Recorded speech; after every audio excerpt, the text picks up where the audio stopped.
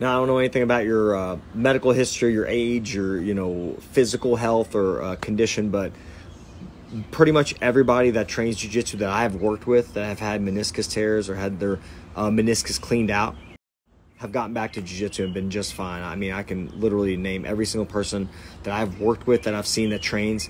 A meniscus tear is not a career ender by any stretch of the imagination. A lot of people get back to training and do really well.